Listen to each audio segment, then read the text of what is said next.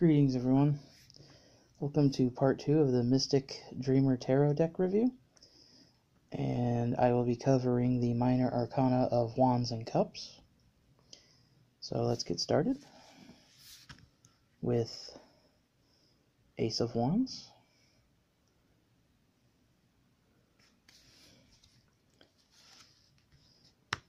Two of Wands,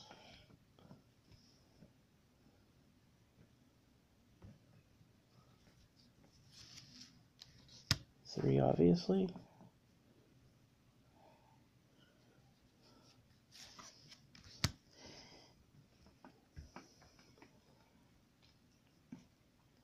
sorry, my cat's on the table and he just won't leave this table alone. He has to be on this table at all times, whenever it is out. So if you see the camera shaking, I'm sorry. He has to be on this table. Even though there's 3 other tables in this room that he could be on right now.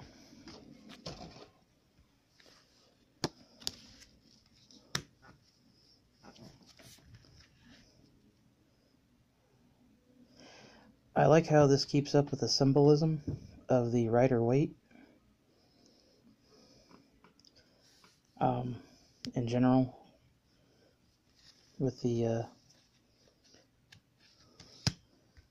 minor arcana anyway.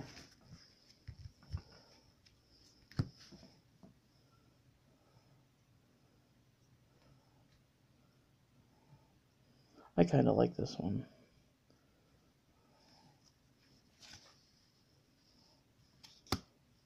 This also has like a gothic edge to it, if you haven't noticed, which is another reason why I was drawn to this deck.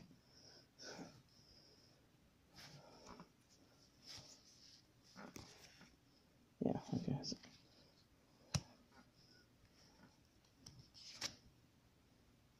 Okay. Felt like there was a card stuck, even though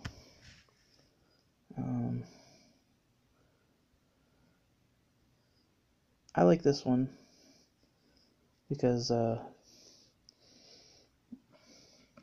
not to be, like a I don't know what you would call it, but not to sound like an asshole, but very few blondes can pull off red.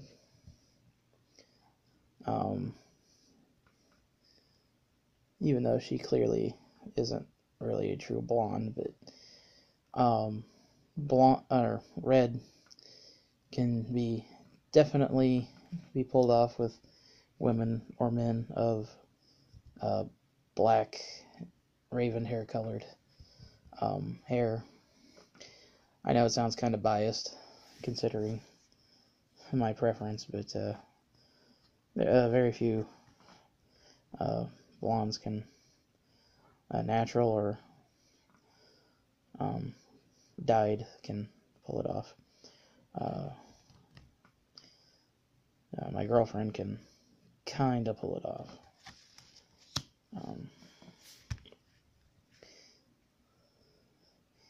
It kind of. 10 of Wands.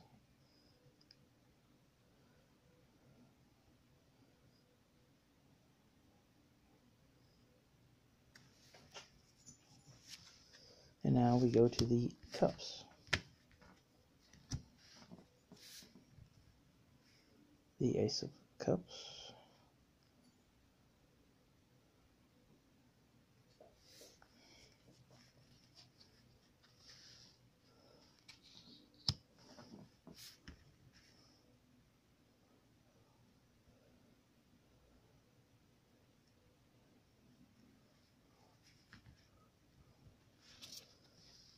For the life of me, I cannot figure out which YouTuber it was that was using this in their tarot thing, but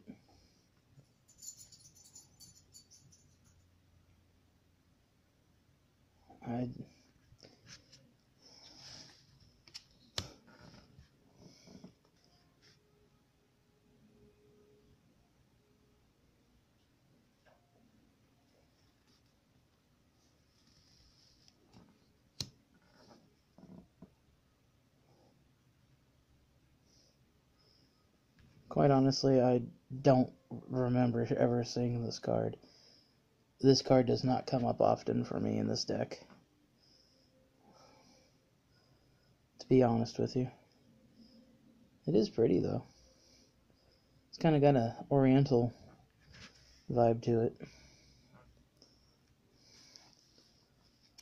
Here's another one that doesn't come up very often, and a card I don't see at all, hardly.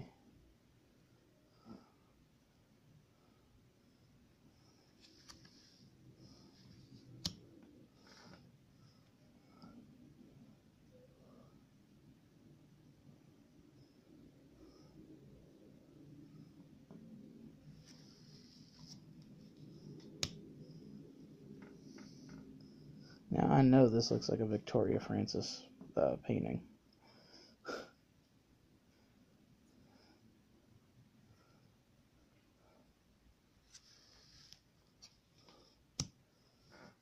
I like this one because of the white.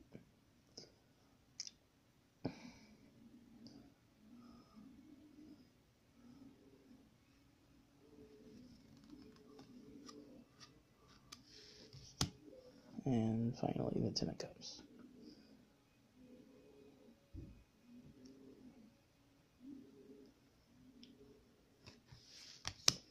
And that is part 2. Like if you liked it. Subscribe if you haven't. All my subscribers are awesome. Thank you for watching. Thank you for listening. I will see you guys in part 3.